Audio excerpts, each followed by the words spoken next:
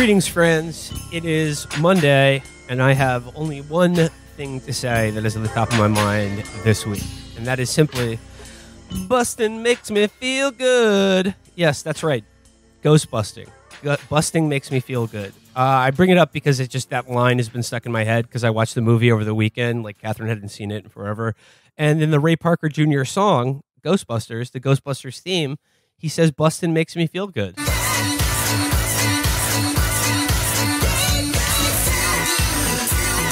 And doesn't it, folks? Don't we love it? Don't we love to bust? Bustin' makes me feel good. I've never seen any of those movies. Wow. Well, I mean, I watched it. That's fucked up. I mean, like, probably Ghostbusters is the, I mean, I wrote about it on Letterboxd, but it's probably like the most important movie to my childhood. And like, you know, development into a human being is probably more based on that movie than anything else. I would probably put it in a similar spot for me. If not number one, it's in the running. Well, yeah, I mean, that makes sense. It's like was the first horror film ever made. It's the scariest.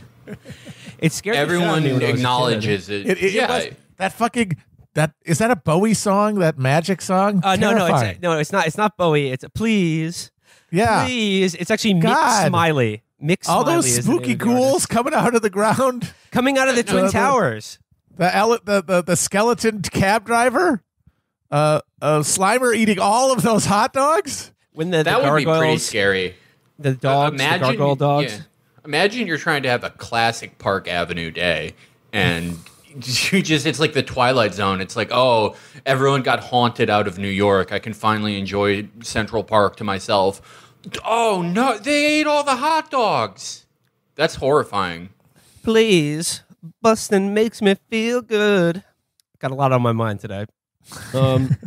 A lot of things going on, but I suppose we should just start out the news with a statement from our president and yours, Donald J. Trump, 45th president of the United States of America, from the desk of Donald Trump, May 9th, 2021.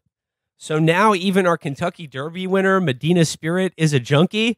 This is emblematic of what is happening to our country. The whole world is laughing at us as we go to hell on our borders, our fake presidential election, and everywhere else. There you have it, folks. America has fallen so low that even our Kentucky Derby winners are junkies now. Washed up junkie psycho. Medina Spirit, junkie loser, stealing change from their parents. That's the best part. So what happened is that the Kentucky Derby winner tested positive for horse steroids. Which, by the way, like every single horse race winner of any race of note is on drugs of some kind. Well, obviously, there's too much money the idea to is like, do it. Are people begging for integrity to the return to the world of horse racing? Probably the crookedest sport ever invented, other than boxing. If you win like one of the Triple Crown races, that horse's cum is worth $500,000 a shot glass or something. Why would you not fucking dope it to hell? It tastes amazing. I mean, like this. Okay, well, like, you know, we can have debates over, you know, we can have debates over whether this is a clean sport or not. I guess it's not, but like the horse steroids aren't bad because they impugn the integrity of horse racing.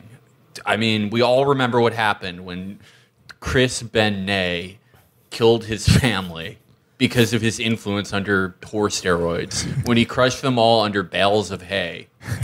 My favorite thing is that he called the horse a junkie. Yeah, like it was shooting up in the stables. The jockey went into the bathroom stall and he like knocked on it, and the horse is tying off. He's like, "Not now, not now, goddammit!" It's like the horse isn't. The horse isn't like hit me up. The poor horse just is living its life. Its psycho owner is the one filling it with drugs so that he can make more money.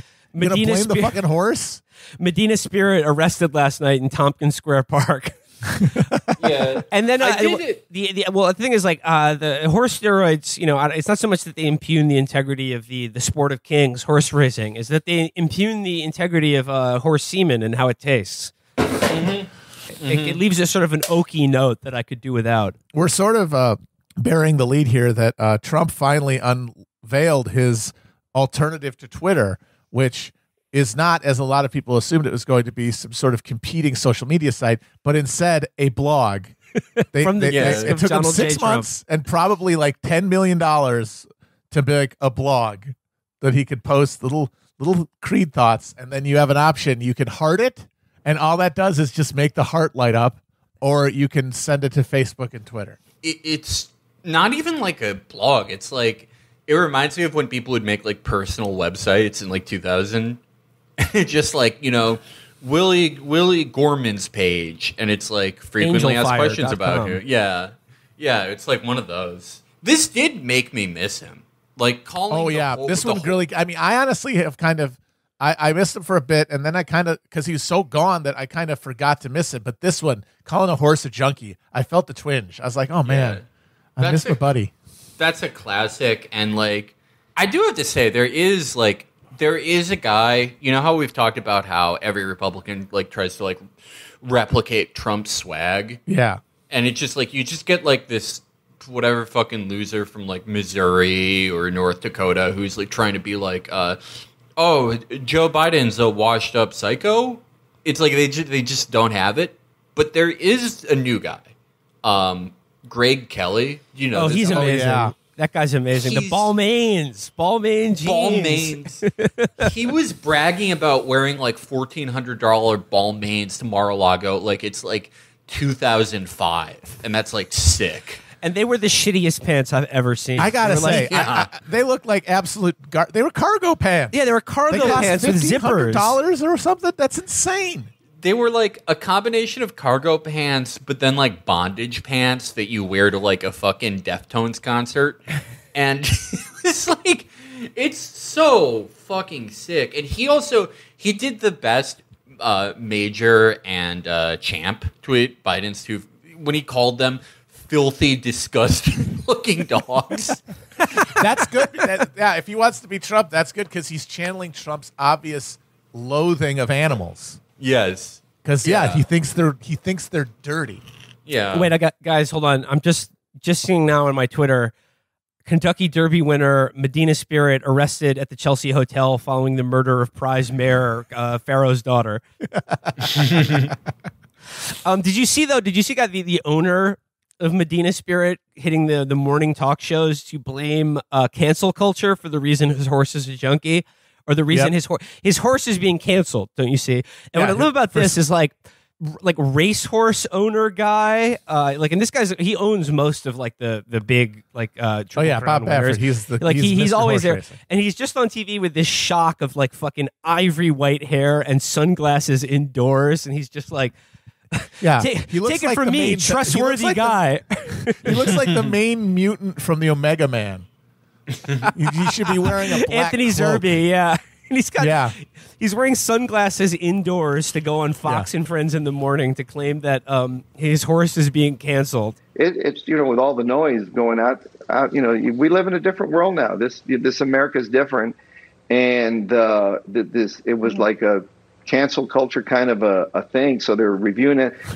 Yeah, and his excuse is great. He said a trainer took cough medicine and urinated in the stable, and Medina Spirit ate the hay that one of his groomers had pissed on, taking cough medicine, and that's what led to the positive test. That's really good. There's only one excuse I've ever heard in all the sports that rivals that for a positive test, and it was Pequeno Nogueira, who's a Brazilian fighter. He tested positive in a losing effort and then was like, no, it's not my fault.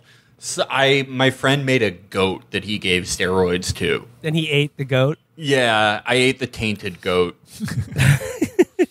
I just love this guy, racehorse owner, a.k.a. trustworthy individual. Believe this guy. But here's the thing, though. Why they shouldn't be testing for drugs in horse racing. They should whack these horses up. Absolutely. It's already, what is the idea here? What is the thinking? You can't have the horses on drugs because it might encourage other horses who are watching to do drugs. Winners don't use drugs. But in horse racing, do you know how many racehorses are just killed when they get injured or just can't run anymore? They just shoot them on the track more often than I read this horrible story about Donald Trump's one attempt to get a racehorse in the 90s. Oh God.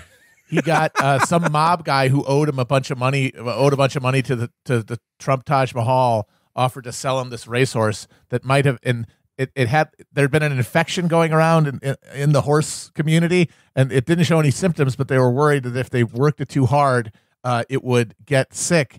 And Trump said, "No, fuck, run him. What are you doing? I'm not paying for him to loaf around eating hay." And sure enough, he got super sick and had to have his front hooves removed. Oh, that's I didn't even know that happened to horses. I would, and apparently they grow back, which I did not know. Well, they're like big fingernails, but you like can't race ever again. Yeah, that's like, man, that's like the worst person you could give a racehorse to. Oh my god, yeah, like he probably just like. The moment he got it, it was like, okay, great. And then just like left it in a parking lot in Atlantic City for like a year. Yeah. Can I leave it in the parking garage of a Trump Taj Mahal? One of the stipulations in his purchase of it is that it was renamed DJ Trump.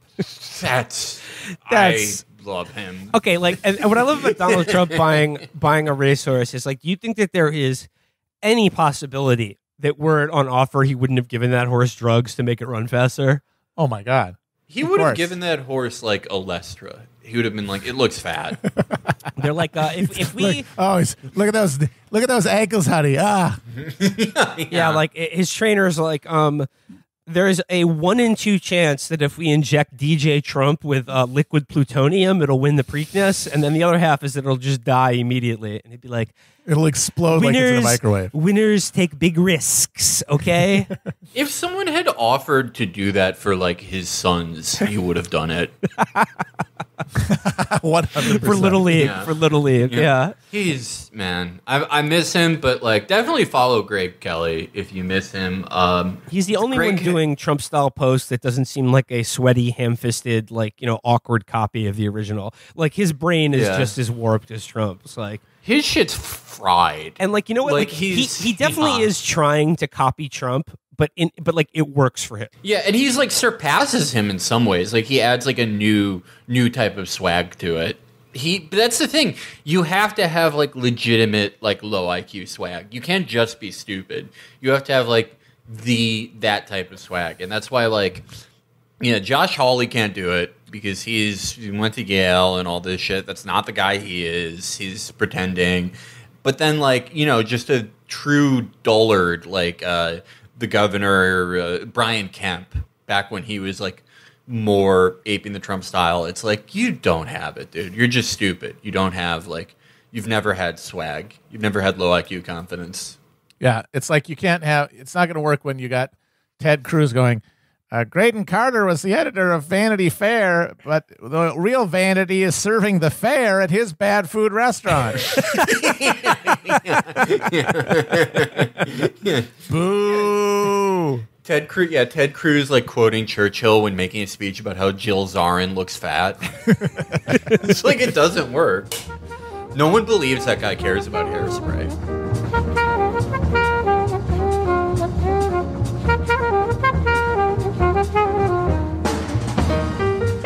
Well, we should probably move on to the other big cultural news of the weekend. And boy, oh boy, am I glad that 1/3 of us has taken it upon himself to watch every single episode of contemporary SNL, like some sort of, like, I don't know, like Jesus Christ, kind of, like almost like enduring the suffering of the humanity for all of us. It's not that hard. It's not that big of a deal. It's like, it's an hour. There's a couple of songs.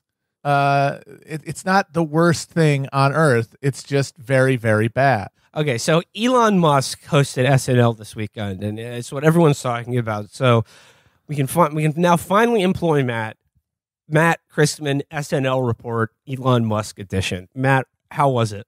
It was. I mean, it was terrible, obviously, but they're all bad. And the thing is it like Elon Musk hosting? He's not like the regular times that they get a actor or something. Like, there are different types of SNL hosts. There are former cast members hosts. There's comedians who will do like a stand-up monologue and stuff, and then like there are actors who will try to be game, and then they have these sort of freak shows to come on where the novelty is the bit, like Donald Trump when he did it, or Steve Forbes when he did it in 1996. Oh wow, I remember that actually. And Elon Musk is in that grand tradition of just no charisma, rich, famous stiffs who come out and just them like trying to do the bits is the joke. Like, oh, it's Elon Musk in a shitty beard. That's what's supposed to be amusing. So what were some of the highlights? Oh, highlights, you say? Or lowlights, whatever. It was. I mean, yeah. I would say that the things that were most risible about it were the sketches that like took him seriously, like took his whole bullshit Ponzi scheme, fraudulent ass fake futurist thing seriously. Like there was the last sketch of the night was about Old West saloon where a gang had just shot somebody and went away, and they were hiding in the foothills, and they wanted to go chase after him with a posse. And then Elon plays a guy who suggests instead that they dig a tunnel under the ground to get them, and then that they also use a different type of currency except for gold. So it's essentially like, hey, what if Elon Musk was in the Old West? And at the end, he actually even says, I'm trying to make the Old West into the New West. It actually, they take him seriously. They're like, this guy, it's more advertising for him. Tunnels? Leron, I thought you was the electric horse guy. Yeah, isn't that yours plugged in outside? I do like electric horses and self-driving horses, which are just horses. But I've also built a machine that can dig a tunnel 10 times faster than a gopher. I propose that we use it to ambush the Pearl River Gang. And he did do a number of jokes about Dogecoin, which apparently caused the thing to collapse completely, which is very funny, after a lot of people assumed it was going to explode. So he literally, being the host of that show, has probably caused at least one person to kill themselves, which that's probably a first, except for maybe the Steven Seagal episode. Comedy that caused the guy who booked him to kill himself. Yeah, no. When you have a great line like that, I'm trying to make the Old West the New West. I mean, they probably came up with that first, and then you have to write a sketch around it because you can't just let that die in the writer's room. And I mean, obviously he's terrible, and he's terrible in a very obnoxious way because I honestly don't think I've ever even really heard him talk before this episode that long. He does this thing where every time he speaks, his shoulders like move. Like he's like, you remember the dancing Coke can? Where if you clapped or made noise, this Coke can would like wiggle, it would like hula or something. His shoulders do that every time he speaks. Like as he's speaking, he's doing a weird. Chris watched it. Chris, did you notice this? He does this like weird. Yeah, he's got an intensely awkward physicality, which I guess he would explain by being the first host to ever have Asperger's, though. That is Dan Aykroyd would like a word, sir. Yeah, yes, exactly. Give me a break. That guy was on there for years. If you want to talk about Asperger's, let's talk about the original screenplay for Ghostbusters. Matt could fill you in on it. Yes, the Traveler will come in one of the pre-chosen forms during the rectification of the Voldrani. He has the physicality of Jack Donaghy needing to hold two mugs to walk across the stage. He doesn't know what to do with it's just awkward. And they put him in a bunch of beards. They made him Wario at one point. They had him dress up like classic. Wario. And Grimes was Princess Peach, right? Oh, that's who that was. Yeah, that was Grimes. She didn't even get a pop from the audience, that's got to be embarrassing because usually when there's when someone does a cameo, they get a big audience applause, but nobody knows who the hell that is. There was another one that put him in mission control of like his first manned mission to Mars, and the joke of that was he was a hyper competent mission control operator of a vast tech enterprise sending a human to Mars, and Pete Davidson was a shithead who fucked everything up on the Martian colony. So again, the concept of the joke is that Elon Musk is essentially correct on all of his exploits, and we, the fucked up millennial and Gen Z plebeians as embodied in Pete Davidson, are the ones who are going to die in his grist mill for his experiments. Yeah, that's the main thing that's obnoxious about it is that he is the host, and all of the jokes, all the sketches are essentially about how he is what he says he is, which that's great comedy right there. I did see. I mean, it's like if everyone complied with Steven Seagal's ideas. But yes,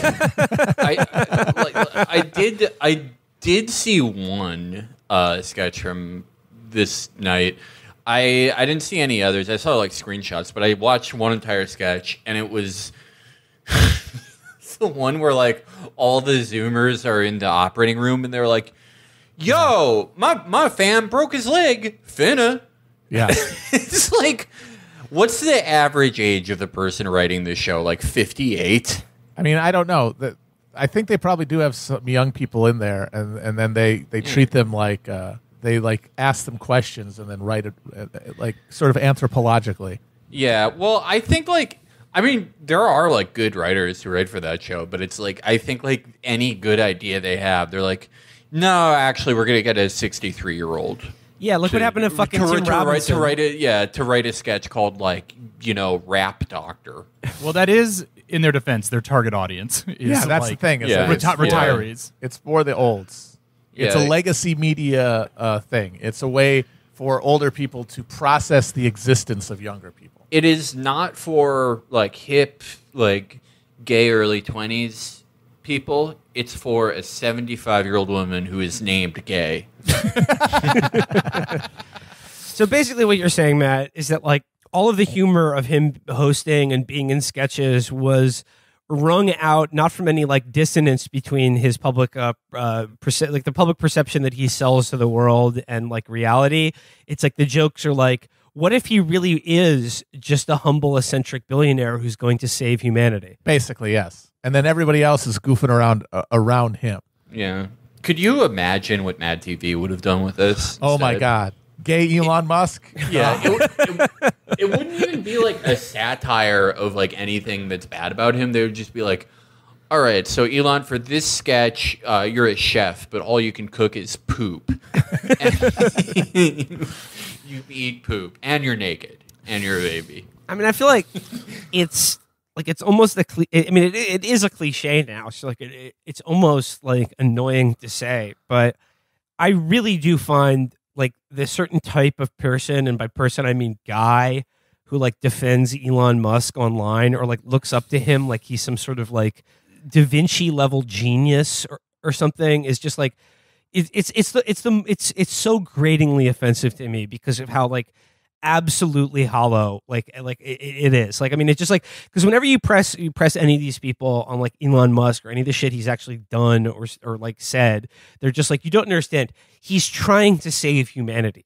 And I'm like, get over yourselves. Like, we are never gonna fucking live on Mars, even with or without Elon Musk. Like, get that fantasy out of your fucking head. It'd be nice to think about, but like as we are currently constituted, get that fucking dream out of your head that we're going to save humanity by colonizing the solar system. It's not going to happen. And it certainly isn't going to happen with Elon Musk at the fucking controls. Well, the thing is, though, is if you like most people have if you believe that like social cooperation, solidarity cannot defeat capitalism, and in fact shouldn't defeat capitalism. Capitalism, even if it has problems and even if it is incompatible with life as we know it, is inevitable. Then the only hope to imagine a future, which is impossible under current conditions, is to imagine a technological salvation. And Elon Musk is now the, on paper, richest man on earth because he is the avatar of that fantasy future, that future where we are rescued by technology, where we don't have to confront the contradictions of the systems we live under. And for a lot of people who have given up or never held any hope that we could do anything else, so we could organize our society any other way, then guys like Elon Musk kind of have to be fixated upon and have to be fetishized and have to be patronized, because then if you don't believe that they have an idea for a future, that they don't have the capacity to develop some technology that could save us, then there really is no future. And it's hard to live that way. Can I say something that I think is good about Elon Musk? Do it. Please do. So Elon Musk has a very rare tit shape for a man that you can only get eating like several different types of like corn-derived products. And I've noticed like it's a tit style that you'll see if you watch a lot of movies from the 70s that have a lot of nudity. And it's where like they both point outwards. They're like pointy, like triangular ones, and they point outwards.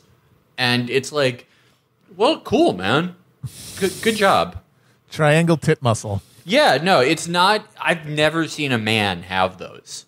Like men usually when they like get a little overweight or like are getting old, like he's an older dude. He's like what, like late 40s probably. Yeah. You know, one way that can happen, because, you know, you get tits when you get old or when you get young. It doesn't matter. But, like, there's one style which I call the Irish style. And it's where, like, you have a big, like, hard gut, but then your tits are, like, two popped blisters. They're, like, like flesh sacks. And it's, like, those nipples are pointing downwards or 45-degree angles. Or you can have like sort of like more conical ones that push out, but like pushing like concave, like convex ones, that's like wild for a man. So yeah, it's pretty sick. I see Felix has been stalking my Finsta. I always suspected that was going on, but you know, I mean, shit. I'm just trying to put myself out there, you know, for a select few, and to have it come back on me in this way is very upsetting. I'm sorry, but like I think like. Mine are probably like going to get huge because that can happen too, where they just, you know, they're like become luscious like a woman's breast sometimes. But I think the Irish style, like if you're gonna have them, that's probably the best, right? Because it's like you can still, no one will notice it if you have a shirt on, and then if you don't have a shirt on, it's like, well, those aren't like obtrusive. They're not like distracting anyone. Yeah, no one's getting hurt. No one's getting their eyeball poked out. Yeah. Elon Musk's nipples are probably like weirdly hard. Like, it's like when you have like a, you know, sap on a tree. It's probably like the hardened amber sap. Yeah. Well, anyway, so that's the Musk on SNL report. And, you know, to move on from the world of light entertainment and culture, I think we should probably now segue into more serious international affairs. And, you know, we'd be remiss if we didn't bring up at least a little bit on this show what's the events that are going on in Jerusalem right now, and particularly, you know, like at the Al-Aqsa Mosque. And just like, look, this is a topic that demands like a more serious, in-depth episode, and we do have one in the works. But suffice to say, nothing about what's happening on right now should be described as clashes between Israelis and Palestinians. This is straight up, full-on terrorism and ethnic cleansing being done by Israel to Palestine, and it's coming on the heels of like weeks of fucking far right-wing rallies in Jerusalem and throughout Israel just demanding for the like outright massacre and ethnic cleansing of all Palestinians. You know, the ongoing dispossession of just literally people's houses in Jerusalem who like come home from shopping and find some fat asshole sitting in their living room going, call the cops, call the IDF. You know, I live here now. It's mine. I mean, it's just, and of course, like this can't be separated from, you know, Netanyahu's political fortunes, and it's like this is what he's always done is stir up some fucking like massive, just like, you know, enabling the you know, the right in Israeli society. I mean, I put that in quotation marks because like what isn't the right in Israeli society? But like that's the thing. They've had like 8 elections in the last year, and they keep being the exact same tie between two fucking psychos, and then they do this shit to try to basically make sure that Netanyahu doesn't go to jail by losing the election. It's like, just make him God Emperor. Why are you pretending that this is a fucking democracy? I know about the fucking, only democracy in the Middle East, but like, it doesn't matter anymore. Nothing is being held together by actual consent of the governed anywhere. Just fucking say, you know what, we're in charge, and stop like intentionally provoking and causing violence just so that you can keep jiggering around the results of your fake elections. Yeah, this is, I mean, it's definitely Netanyahu trying to create a crisis before, so yeah, for his political fortunes, but it's also like, this is also who they are at the end of the day. Yeah. This is what this country is. Yeah. This is the country that does Kristallnacht every fucking day. This is, you know, let's not mince words here. This is the fucking Fourth Reich. It's not just IDF shooting and killing people in Al-Aqsa, which is something, you know, only Satan himself would do if he had dominion over that land. It's just random Israelis just freaking out and hitting Palestinian children with their car, completely backed up by the fucking state. Things like this every fucking day. We do have a really great guest lined up to talk about this more in depth because it deserves that attention. But Yeah. There's something related to this I'm going to talk about at the end of the show, but like for now, something you can do, because I think what they want Americans to feel like is if they don't outright approve of this is just helpless. What can I do? What can I say? And just be a nerd to it. But there's a lot you can do. There are charities like Islamic Relief for Canada, who provides medical relief and aid for people on the ground in Palestine. There's Al-Quds network that like provides resources for Palestinian communities. There's a ton of stuff, and we can put that in the link description. But yeah, this is wholly indispensable. But this is the real face of Israel and the real face of Zionism. Yeah, I mean, it should go without saying that this demands like at the very least, the sternest possible condemnation from the U.S. government and the rest of the world community. I mean, I won't be holding my fucking breath, but like, yeah, like this is just the face of Israeli policy and Israeli culture, like of their democracy. Like this is what their democracy means. This is what it's set up to do. But like to the extent that this is, like Netanyahu, you're creating a crisis to cause violence, to enable him to get over the line for the 12th time in a row in the last 3 years and like form a government and avoid prosecution for when he's out of office. So all I got to say for Netanyahu and Israeli society as a whole, I hope they get their wish and get it hard. Yeah. Moving on to another election. God, like I have followed so little of this because, our official policy on the show now is that ignore all English posts, ignore all English news stories, ignore all news coming out of that island. But man, oh man, has Keir Starmer, has there ever been a more born to lose man alive than this guy? He's owning. That's what they fucking hired him to do. It's great. I mean, God, talk about another group of people who deserve to get everything that's coming to them, and it's the British Labour Party. Yeah, you guys got what you wanted. You stopped Corbyn. Enjoy. They are. They're loving it. They are enjoying it. They love it. It's great. They don't have to win. What's the point of the winning? You still get you get the paycheck clears regardless. Yeah.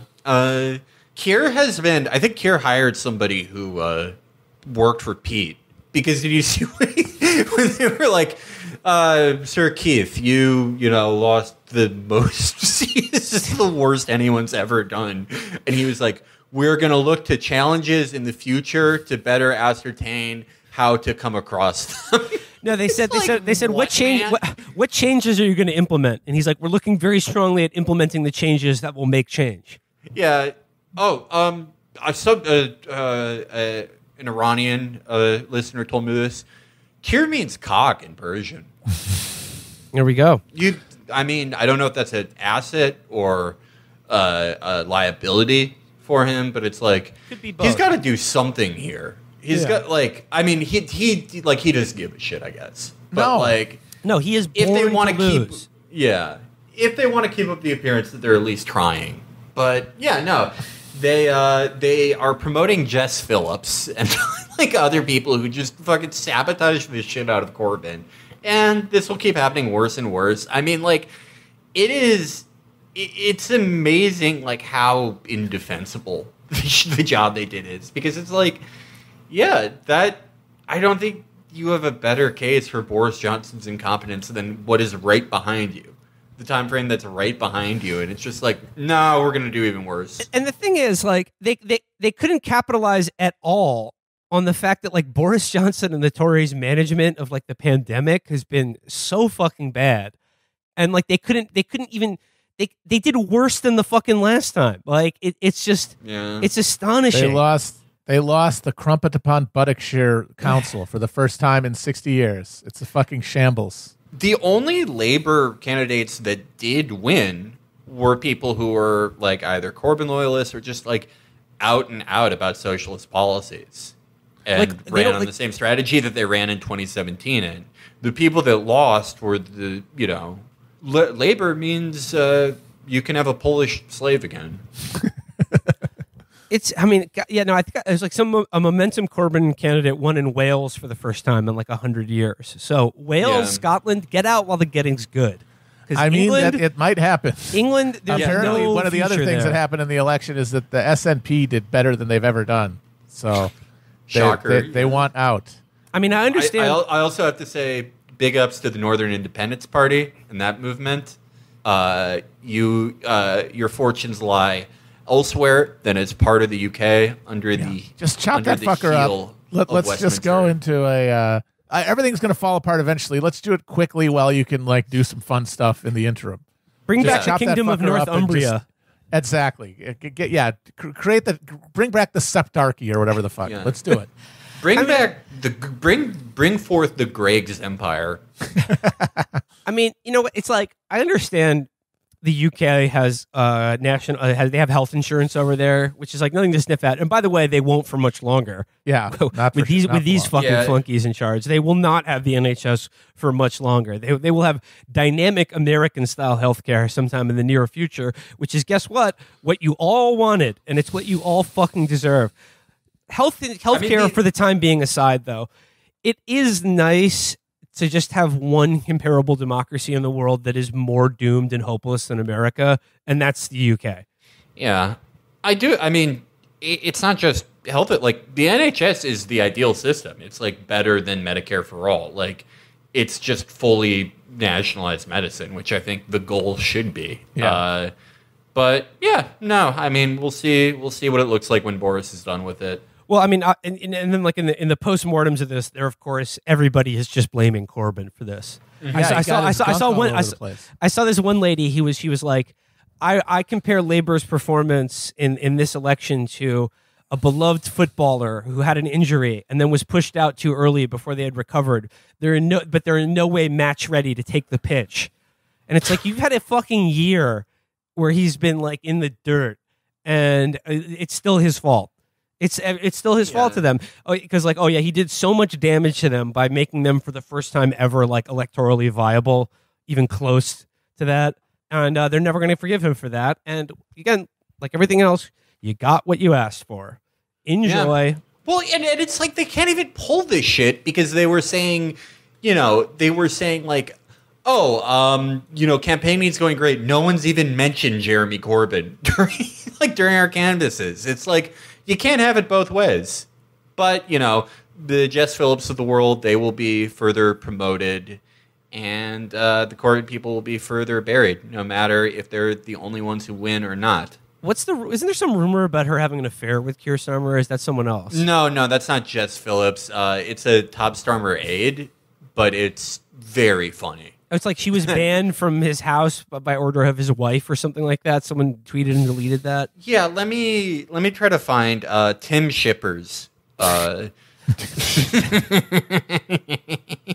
my favorite fish and chips chain in Lower Saxonburgy. I love going to Tim Shippers. Let me see exactly who it is. I'm really afraid. I don't want to get it wrong. I'm really afraid of getting banned from the UK. Jenny Chapman, Dwayne Dog Chapman's daughter. Yeah, well, they look like brother and sister, so maybe they are having an affair. They do love that. Yeah. In the UK. Well, moving on from one election that's just now recently over to one that's been over for a while now. And look, I bring this up. I bring up this article, and it may seem like, this is just old material, rehashing old beefs for the same audience. But you know what? I am simply a petty bitch who loves drama. So I will now share with you guys the most recent profile of Elizabeth Warren in Politico. Because wouldn't you know it, all our old favorites and hits are there, and Elizabeth Warren has a lot of thoughts about her 2020 run for presidency that I think you may be interested in listening to. So, gentlemen, I give you Warren says she will run for re-election in 2024. This comes courtesy of Politico, and this is about a new book Elizabeth Warren has coming out about her run for the presidency. The 71-year-old senator, whose new book addresses the disappointment of her failed presidential campaign, says she sees a future in the Senate. Not if Dave Portnoy has anything to say about it. Yeah. No, Dave is... He's the prince that was promised. Yeah, Dave is rolling. Fuck Kevin Clancy, couldn't leave it alone. Now I gotta remind you who sits on the Iron Throne. Is that gold? He doesn't even know it yet that he's going to be senator, but he is going to be.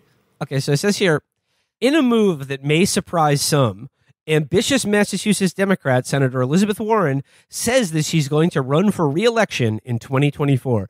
It will only surprise some in so much as usually when you finish third in your home state as a senator, you don't seek re-election. You commit fucking seppuku if you have any honor. I mean, are any of you guys surprised she's going to run for re-election in the Senate? Not at all. I am not. What else are you going to do? Yeah. What else does she have going on? That's where old losers hang out. Yep, the 71-year-old said simply in a Politico interview Friday when asked if she is planning to make the run. The answer came as some Massachusetts Democrats have been gaming out a competitive primary in a few years that could include figures like Representative Ayanna Pressley and former Representative Joe Kennedy III. Two well-connected Bay State Democrats said in interviews that they still wonder if Warren might change her mind in the end. After all, Warren did spend the past 2 years trying to leave the Senate, the presidential campaign, her auditioning to be vice president, and then the push to be Biden's Treasury Secretary. They don't mention racking up wins. They have not yet mentioned her losing her home state in the primary, which I'm shocked by. The failure of those recent efforts seems to weigh heavily on those on Warren these days, who addresses some of her disappointments in her new book, Persist. Persist. She needs new material. Yeah, no, she's been doing the same thing literally for like 5 years now. She should roll with what she was doing during the primary that she like immediately dropped after, where she was like acting like an NYU student. It's like we're having BIPOCs in liminal spaces. We need to start savings accounts for POC mamas. Like, just putting X's and everything, even though she's like 73, and then just immediately dropped it when she lost. Like, she should write a whole book like that. That was awesome.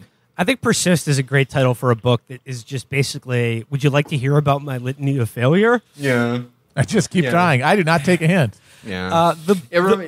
The book is Warren's attempt to grapple with a difficult couple of years while defending some of the positions put forth during her presidential campaign. The book has a confessional tone, and it comes at a time when many people in the Democratic Party, including some Warren supporters, believe she's at a political crossroads. In 2012, I was new to politics. In 2020, I was new to losing, she writes in the book. She makes self-deprecating references to her defeat at multiple points in the book.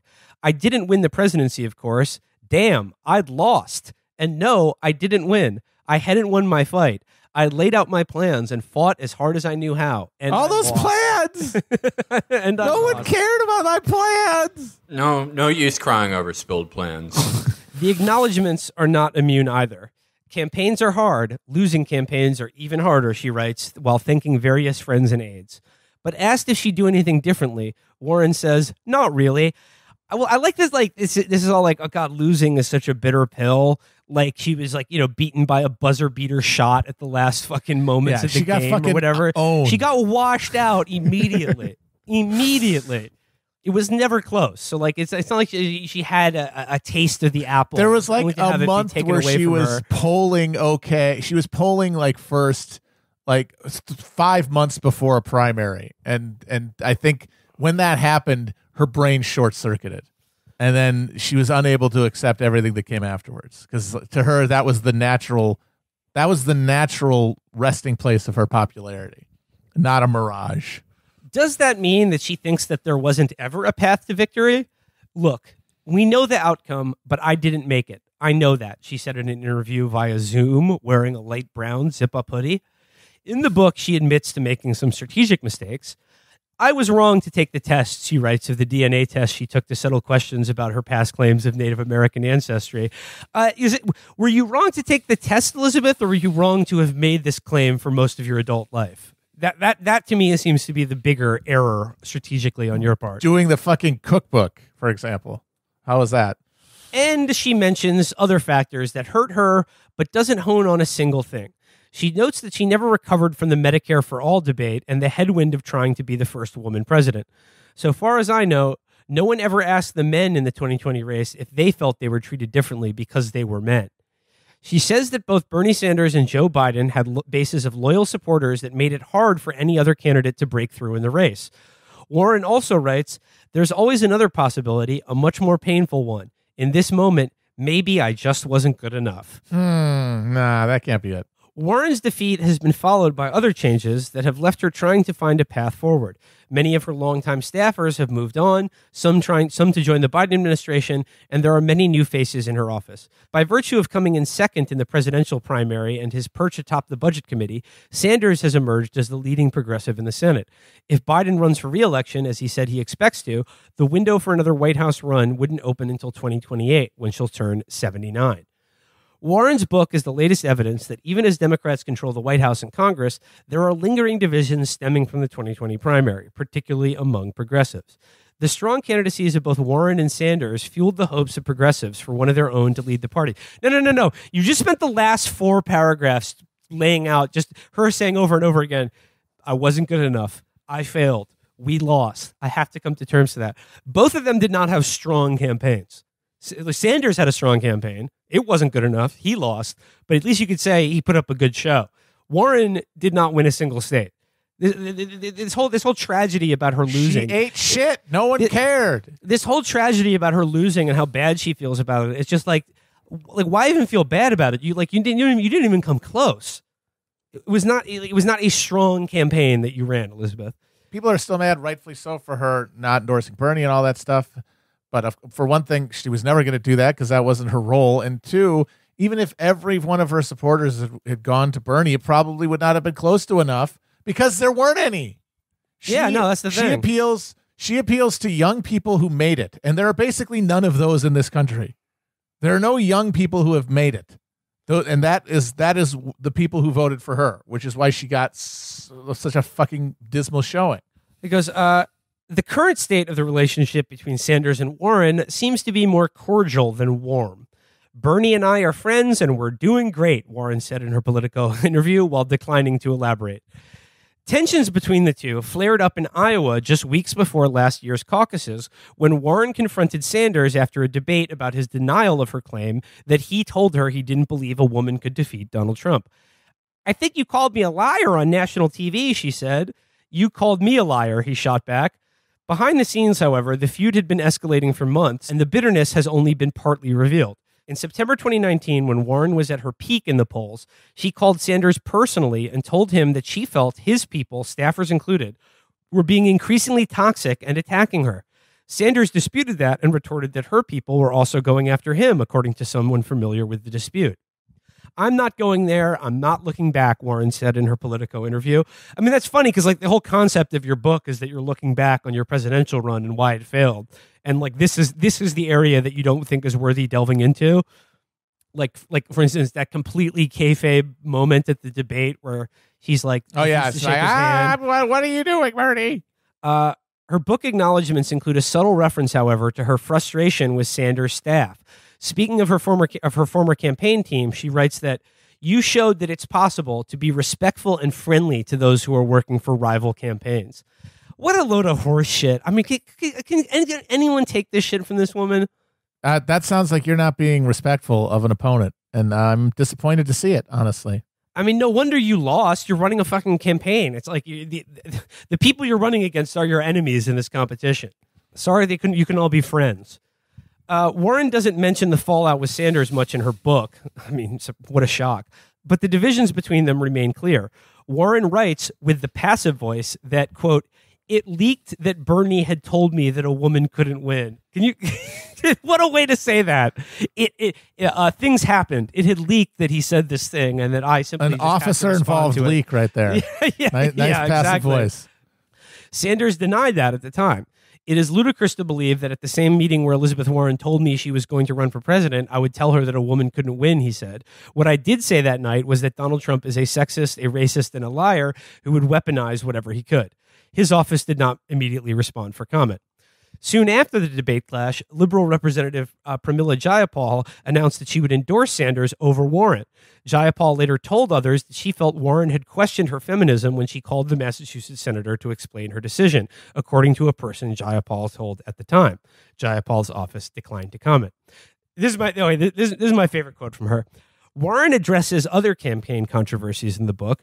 On the creation of the $14 million super PAC that kept her afloat after Sanders outpaced her in initial contests, Warren writes that A stunningly generous woman put $14 million into a super PAC. Yeah, that just happened. She was so stunningly generous to you, Elizabeth. And also, like, doesn't bring up the fact that this was, like, specifically the thing Warren was campaigning against, that she declaimed that she would ever have a super PAC, fund her campaign. And then she was like, oh, all of a sudden, after she gets fucking wrecked in the first 3 primaries and just nosedives, like fucking Pete Buttigieg and Amy Klobuchar did better than her, she just all of a sudden out of nowhere, a stunningly generous person gives her $14 million only to stay in the race through Super Tuesday. It was just a stunning act of generosity on that woman's behalf. Former Sanders officials remain angry that Warren didn't endorse Sanders after she dropped out because of their shared progressive values. Asked in an interview why she initially chose not to endorse any candidate after she withdrew, Warren sighed and gave an uncharacteristically slow, halting answer. There were a few more states to vote, she said. I knew I wanted to wait until there was just one person in the race and get 100% behind that person.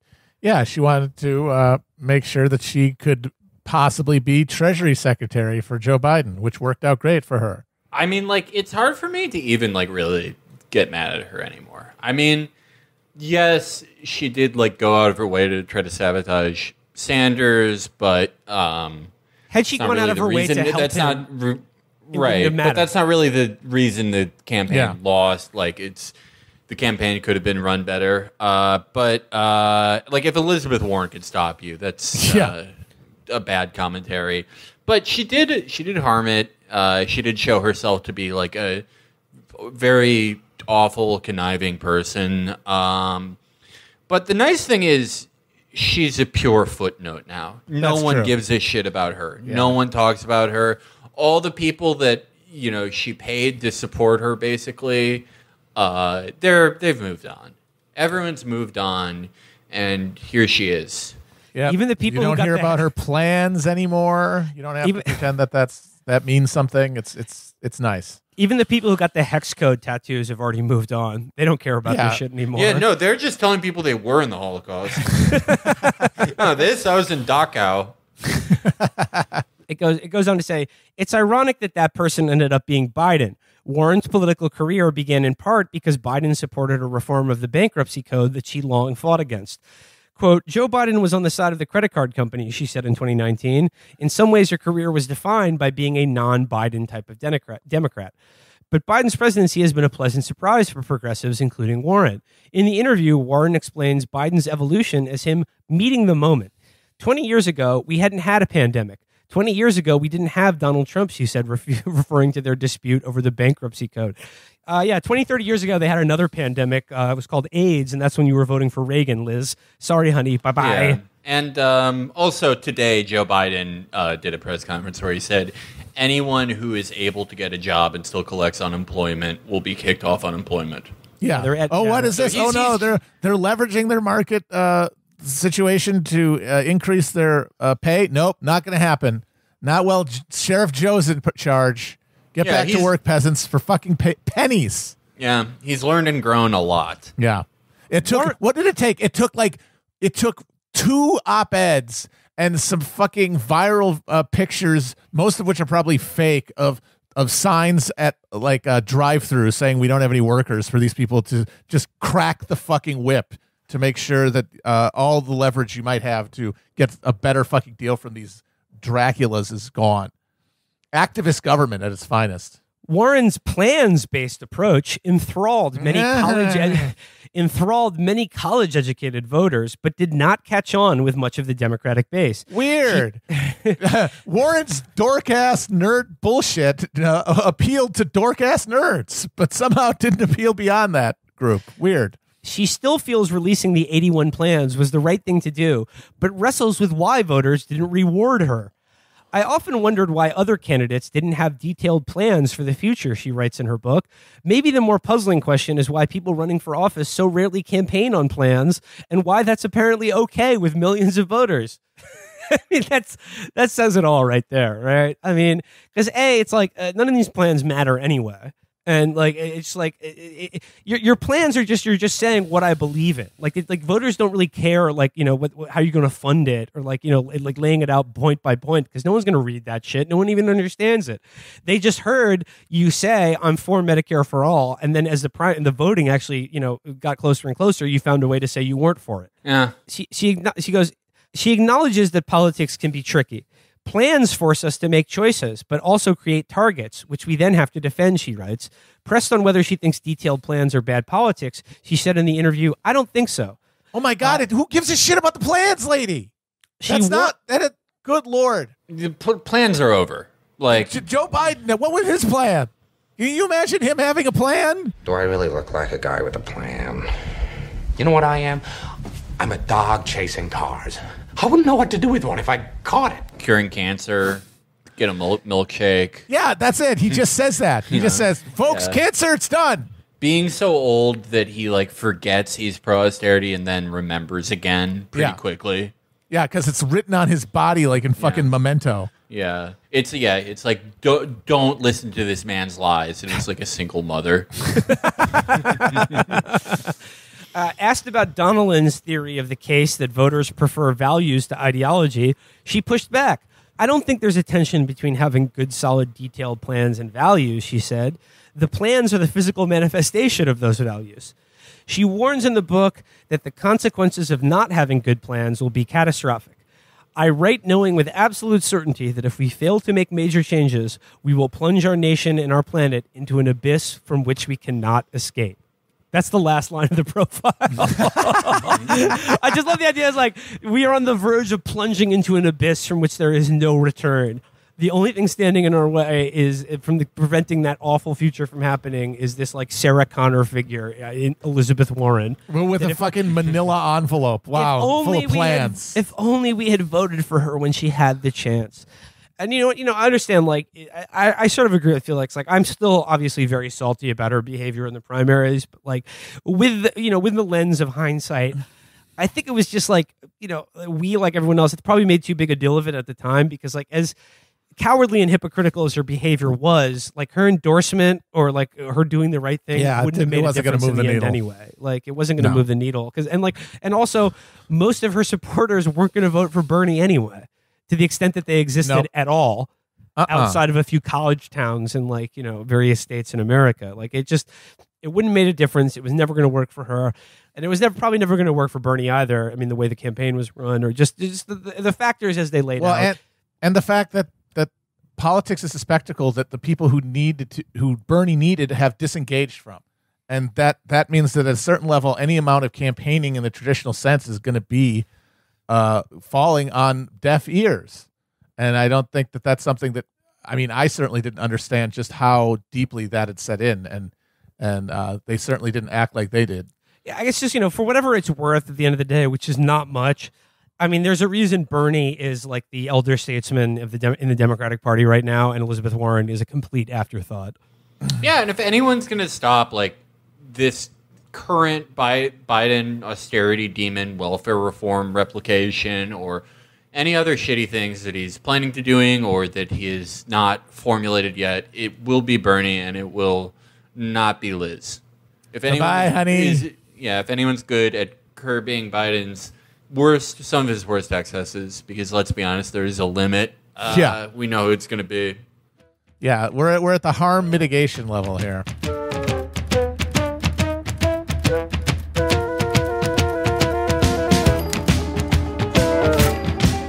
Do you guys want to do one more quick reading series? Give the hogs a little something extra today. We're at an hour now. We've been going supersized the last time. I mean, this fits into what we were just talking about in terms of like the Biden like job search requirements for unemployment insurance and like crack the way in which like now as things begin to thaw coming out of COVID, the way in which capital and management is beginning to crack the whip to like sort of instill and like sort of to reinstill a discipline in a restive workforce that is out of work. And as Matt said, probably at no point in recent memory has a stronger hand to play in terms of like, what they can get to demand to like open everything back up again. Like if we want to get back to a normal economy, maybe a lot of people are asking the question, well, if you're asking me to go back to work or potentially like put my health or my family's health at risk, what are you giving me in return?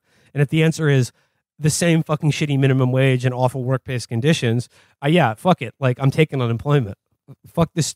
Fuck working at some shitty bar and grill in the middle of Missouri that sells bad food and makes everyone sick. Fuck working at a Lauren Boebert's diarrhea factory if I can avoid doing it.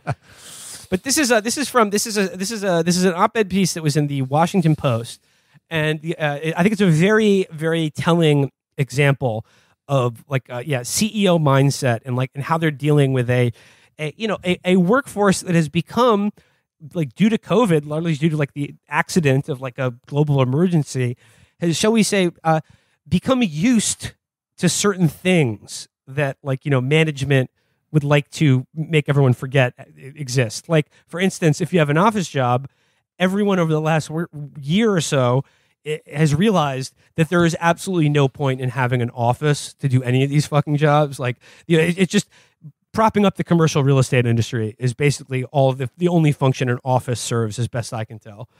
So here we go. This is courtesy of the Washington Post. As a CEO, I worry about the erosion of office culture with more remote work. This is by Kathy Merrill, and it says, Kathy Merrill is chief executive of Washingtonian Media. She writes here, like many of my fellow small business owners, I am excited about the prospect of returning to in-person work, but I'm struggling with when and how to safely reopen our office, how many days a week, vaccination requirements, masks mandates, and so on. But also, like my peers, I'm concerned about the unfortunately common office worker who wants to continue working at home and just go into the office on occasion. In several group calls with chief executives, I've found a great sense of pride in how well our teams have done during the past year. However, we all started at a place where we and our employees knew one another, which made remote work considerably easier and more productive. We could also rely on office cultures, established practices, unspoken rules, and shared values established over years in large part by people interacting in person. Now, we face recreating a workplace where a good culture of trust will be harder to build. Do you think that good culture of trust is harder to build because people haven't been to the office, or because of what a shitty boss you are? Well, being away from the office gives you a chance to reflect on how shitty your boss is. Exactly. It's like, wow, there's this weird like sense of doom over my head, and it's gone now. What happened? What was that? Weird. And also, like, especially when it comes to like remote work, and if you're talking about the sort of demographic of employees that we're talking about who have like white collar professional jobs and professional or like the creative knowledge based economy, whatever you want to call it.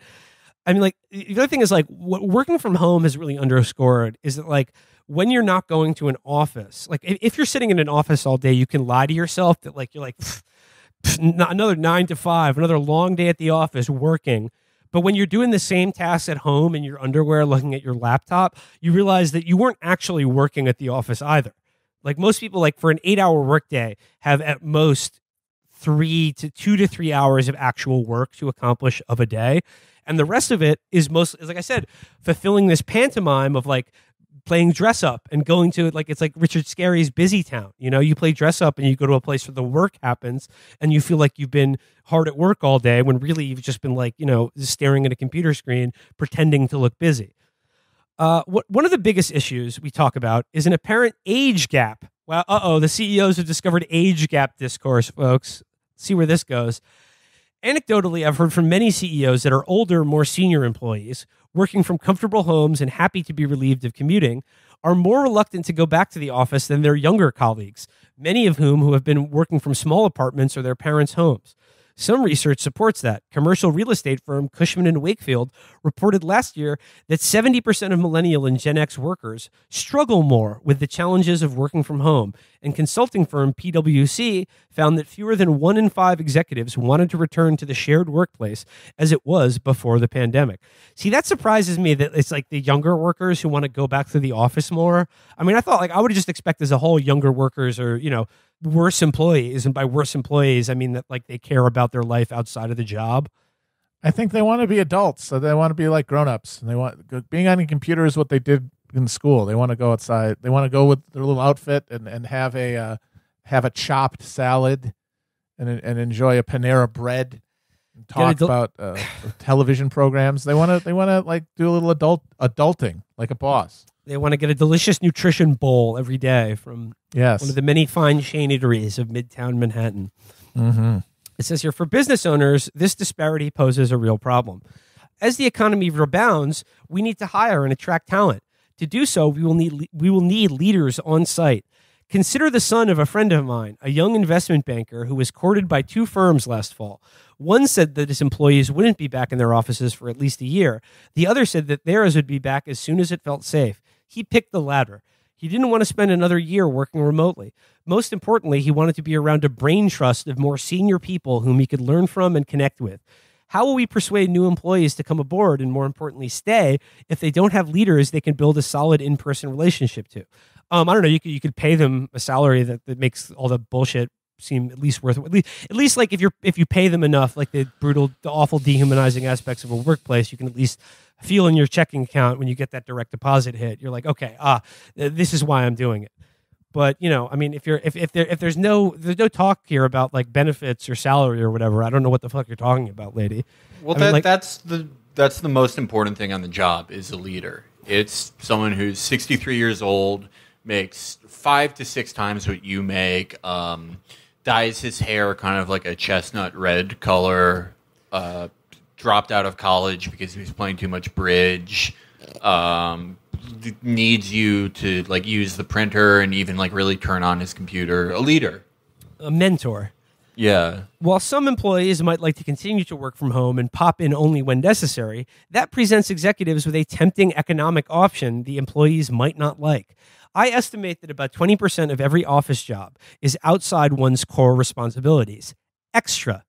It involves helping a colleague, mentoring more junior people, celebrating someone's birthday, things that drive office culture. If the employee is rarely around to participate in those extras, management has a strong incentive to change their status to contractor. Instead of receiving a set salary, contractors are paid only for the work they do, either hourly or by appropriate output metrics. That would mean not having to pay for health care, a 401k match, or our share of FICA and Medicare taxes. Benefits that in my company's case add up to roughly an extra 15% of compensation, not to mention the potential savings of reduced office space and extras such as bonuses and parking fees. So yeah, that extra 15% and your 401k and healthcare, that's for attending office birthday parties and buying bagels every other week. But like you see here, like she says here, like, oh, this is like this may lead us to consider an option that some employees may not like. I mean, like, it's not hard to discern the threat here, right? Like I said about like reinstilling discipline is like, oh, like, nice expectations you have about the workplace. It would be a shame if someone took away your healthcare benefits and salary. Because I mean, look, sometimes people got to know who's in charge. But the point is, like, making everyone a contractor or like a gig employee, that's what they want to do regardless of whether you go to the office or not. Like right now they're using like come if to they the can't, office. Completely outsource it, which would be the ideal. And with a lot of these, that would be what my threat is. Like, look, if you're not coming into an office, why does this have to happen in the United States at all? Good point.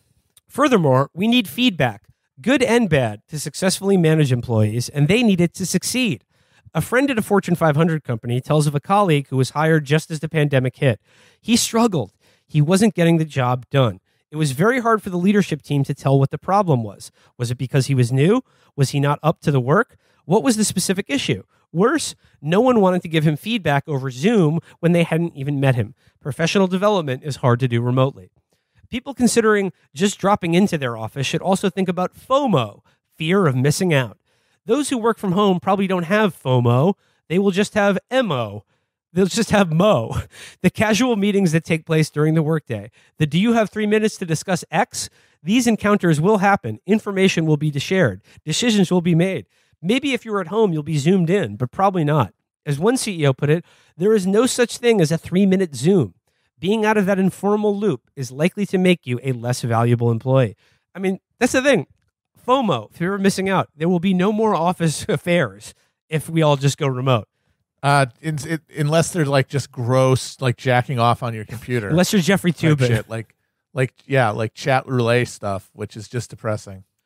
Last paragraph here. While remote working is certainly industry and job dependent, and the future employment scene will probably be some type of hybrid, the CEOs I've spoken with fear erosion of collaboration, creativity, and culture.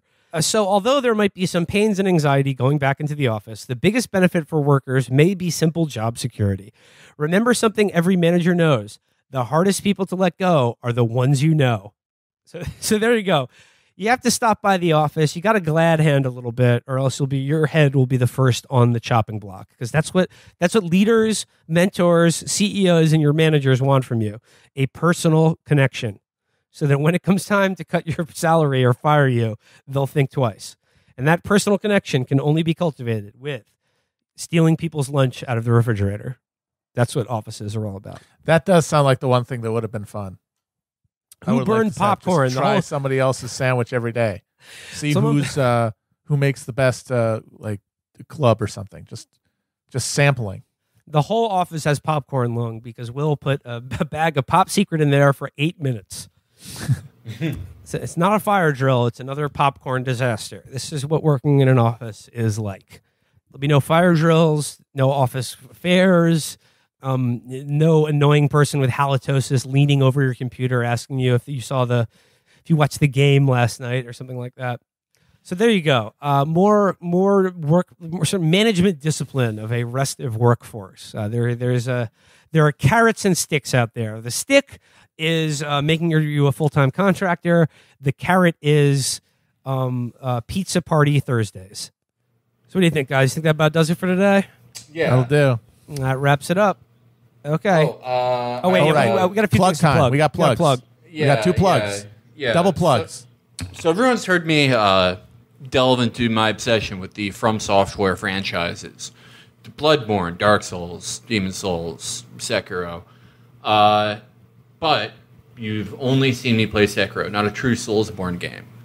So this Saturday, I will be doing a fundraiser stream where I play my favorite FromSoft games, and you will see, have I been lying about playing these the entire time? Have I never played them?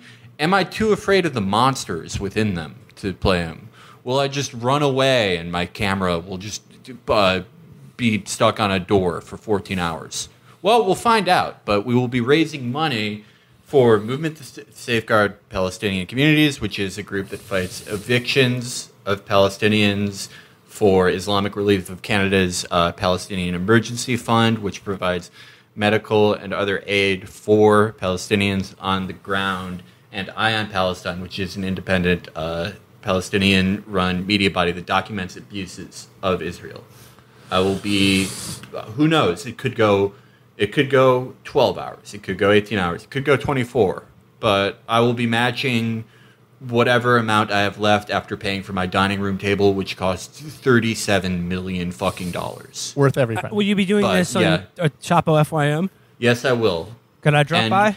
Of course. No, everyone's going to drop in, and no, you will see me either vanquish the monsters of Lothric, of An Orlando, of Yarnum, or see me run in fear. I don't know, but we are going to raise some money, and we're going to help some people out. For a good cause. For a good cause. One final plug before we go. I would like to plug a collaboration between our producer, Chris Wade, and the very funny comedian, Sarah Squirm, with Means TV. Sarah Squirm has a new, another Squirm short out there called Sarah Vaccine, of which Chris helped produce. It is now on Means TV. If you are a fan of all things, basically like most of Sarah's videos in comedy, it is an absolute atrocity and an abomination. And I mean that in the best possible sense. It is breathtakingly disgusting and hilarious. Check out Sarah Vaccine, the Means TV x Sarah Squirm x Chris Wade collaboration, currently streaming on Means TV. Shout out to them and to Sarah Squirm. I'll put the link to that in the description, as always, links to tickets to Frequency Fest June 5th. Yeah, Sarah is hysterical. If you don't know about her, you're a fucking loser.